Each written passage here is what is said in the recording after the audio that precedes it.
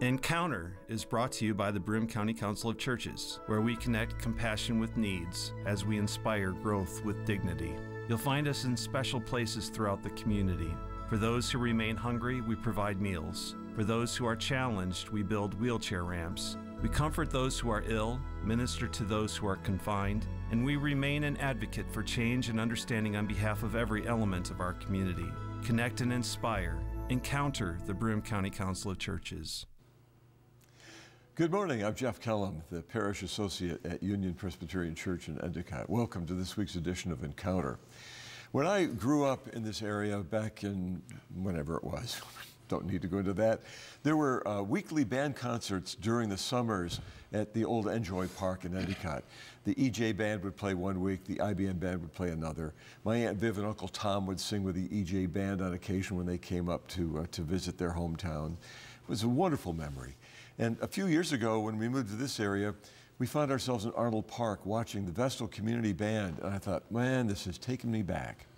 Well, our guest today is Jerry Notoli, who for 25 years has been the conductor and the music director of the Vestal Community Band. Yes, sir. So we'll talk a little bit about the band and about the New York town band traditions, and then we'll talk a little bit about some cabarets that are taking place at local churches.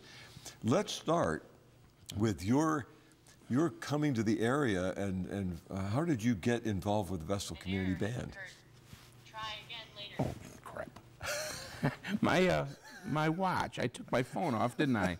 But my watch is still here and talking. Okay. I came to the area in 1985 to take a job as the Union Endicott High School band director. Yeah. And that's what we did at first. And when I moved down here, I was also already playing in the Binghamton Symphony and in the Tri-Cities Opera Orchestra. And so that's where my first experience with music in the Southern Tier was. Yeah. And then with the community band experience, I knew about the IBM band, and that was the first thing. I knew that was there. I was teaching school. They were playing concerts Tuesday at noon. I never heard them until their very last concert, as a matter of fact. And Aubrey Beyer was the high school band director in Vestal for a number of years. He had retired, and he had started the Vestal Community Band. I understand, I'm not even sure, I wasn't here for the founding, but I guess it started in his kitchen for a class reunion. Yeah. And a bunch of the kids from the class reunion were coming back. It was 2 or 3 years of kids at once. And they went to him and said, Mr. Beyer, if we got the band together, would you be willing to conduct it? So he did. And they liked it so much, they said, could we keep it going? Right. And he agreed to continue to work with them and to have this band. So about 5 years into his tenure with the band, right in that same time, I left teaching and went out to start my own business. And so I was still playing professionally, but I wasn't teaching school. You were playing what?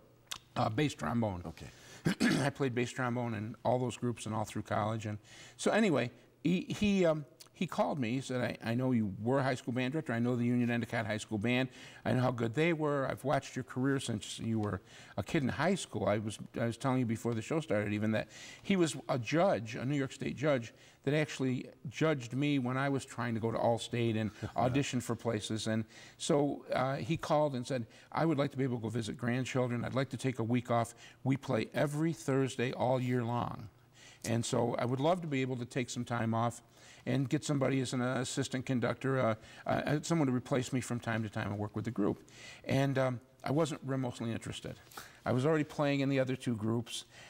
My brain went directly to that one Andy Griffith Show episode when they started the town band in Mayberry. Yeah. And that's what I knew it would sound like. Right. I just didn't want to make a commitment for something that I knew I wouldn't enjoy. Yeah. Yeah. But I loved Aubrey. And he was a wonderful man, and he was a wonderful band director, and he had a lot to do with my own career and my own progress. So I agreed to go to one summer. He wanted to go to Arizona to visit family, so it'd be there for like 2 Thursdays in a row, go to a rehearsal, do a concert, and it'd be over. And for him, that was an easy yes. And I went to the first rehearsal. I didn't recognize a single musician. Playing in the Southern Tier with all these musicians, I'm sure I would have recognized someone. I didn't. There was no one there I knew. And so I knew again that it wasn't going to be very good. Yeah, right. And then he played the first song, and I almost fell off the seat. It was lovely, and it was beautiful, and there were people really contributing, and they were listening to him, and it wasn't just a group of people that brought some instruments to make noise. Yeah. They cared about it, and when he tried to correct something, they listened and they paid attention. And at that point in time, I think my first thought was, oh, I wonder if there's a way I can somehow stay more involved. I know I've only promised 2 weeks, but I have more time in the summer. I can do stuff. And then as it grew, and then he got sick. And when he got ready to pass away, he said, he asked me, he said, the band likes your conducting. I would hate to think that this band will fold because I passed away. Right. I don't want the band to end simply because I couldn't stay. And the promise I made to him was, I'll stay with it. Don't worry. Rest easily. I'll stay with it for a few months, as long as it takes. We'll get a good conductor, and they'll take it from there. And that was 25 years ago. Yeah, you've been there ever since. Fallen into the family. I don't want to leave. Well, and it is kind of a family. The musicians they range from some music teachers, I suppose, but other folks who picked up their trumpet or their trombone or their tuba back in junior high school, and they've continued to play. And this discipline of meeting every Thursday night to prepare for these concerts through the summer, a tremendous commitment. That was a stroke of genius on Aubrey's part. Originally, I believe they decided to meet the first Thursday of every month. And between the first Thursday of February and the first Thursday of March, you can make a lot of commitments, and suddenly you're canceling. Yeah. You don't get to that one, and then you don't get to the one in April. And then this little band, it was a very small group when it started, wasn't able to be a band. And so instead of what all the rest of us would do, any of us would say, gee, it was a nice run, it was a lot of fun, it's not working. Maybe in 5 years we'll do it again at another reunion. He said, why don't we do it weekly? Yeah. If we do it weekly, it'll be more like a bowling night, and you'll lock it in, and you'll come to me instead of to the bowling alley. And that's how it's happened.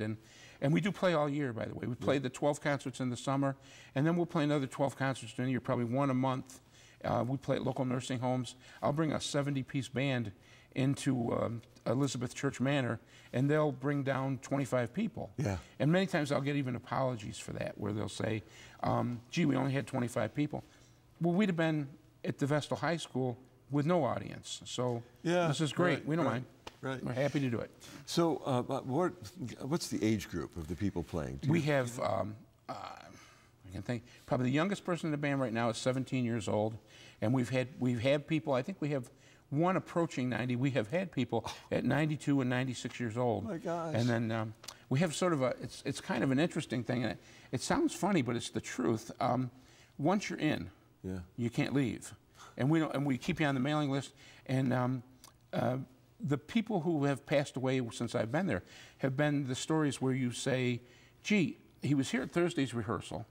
He went home Friday, and then he passed away on Saturday. He's 92 years old. And it's one of our gentlemen, I won't name names, but came up to me just recently and said, you know, I've played all my life. I'm approaching 90. It's hard for me to get in and get up here and get to all the rehearsals, and I have my own issues at home. I have things, and so unfortunately, it's been fabulous, and I've loved being part of this, but I'm not going to, after the Christmas concert, I'm not going to be back anymore. Yeah. And I said to him very straight, I looked at him and said, geez, I don't think we have a mechanism for you to leave. I don't think there's a way. That's not part of the program. I don't know how to do that. Right. You can miss the next several rehearsals while you're figuring out, how to get back. But no, you can't leave. It's just not done. People play in this band until they pass away. That's how we do it. That's the way it is. And so he's coming less, but we're not eliminating him. It's just not done. It isn't how we work. So the repertoire of a community band is pretty broad. I mean, you've got your standard marches, you have some symphonic stuff, you have some Broadway stuff. Right. What do people really want to hear? You get a sense of that. That's, I think, key to the community band versus a lot of other places. And I'll take that to, I've learned that from David Agard more than anyone else in this area. David, there's a lot of discussion. You can talk to all kinds of professional musicians who would talk to you about maybe he wasn't the best conductor. I don't know. I can't tell. I'm not a great conductor myself, but who's a great conductor, a great rehearsal, or he was mean in rehearsal, or he was too nice to the band and didn't get it as well. He was a genius at programming. He played the music that people want to hear. Yeah. He didn't shove music down your throats. Yeah. He played White Christmas every Christmas. And he didn't try and replace it with some aleatoric something or other that that you should get to know because you need to know that. Yeah. You don't need to know that. You need White Christmas. Now, he was the conductor of the Binghamton, the BC Pops. BC right. Pops. Yep. And even billed it as the BC Pops, the fun one. Right. And I've taken that page from his book. I want to play stuff that you know, and if you don't necessarily know it, I need to know when I hear the music that you're going to like it. Yeah. And Aubrey had 4 kinds. He had marches, he had show tunes, he had contemporary band literature. We don't play contemporary band literature that requires a bachelor's in music to understand, but there's some very pretty contemporary band music. And then he had a thing that he called, and I still see it on a lot of stuff, filler.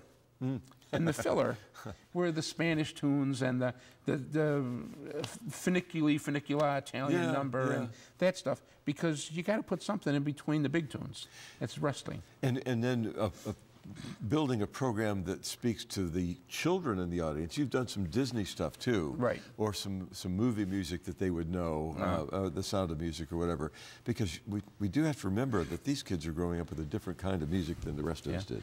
I've had the opportunity to apply for and been considered for positions in really high-level places to conduct, and the criticism that I hear that comes back to me, things that I've not received, not gotten the opportunity to do, and I've heard and I take it with me now and I hold it as part of it, is someone said he's a wonderful conductor and people just really like him, but he has a very immature musical palate. I take that to heart now, and I'm very proud of it. I wear it with a badge of honor. Yeah. I love the timeless Disney pieces. Yeah. I love the music from The Lion King. And when you play those pieces, those guys with their noses up in the air all go, yeah, but it was Beauty and the Beast. Yeah. I said, yeah, it was Beauty and the Beast. Right.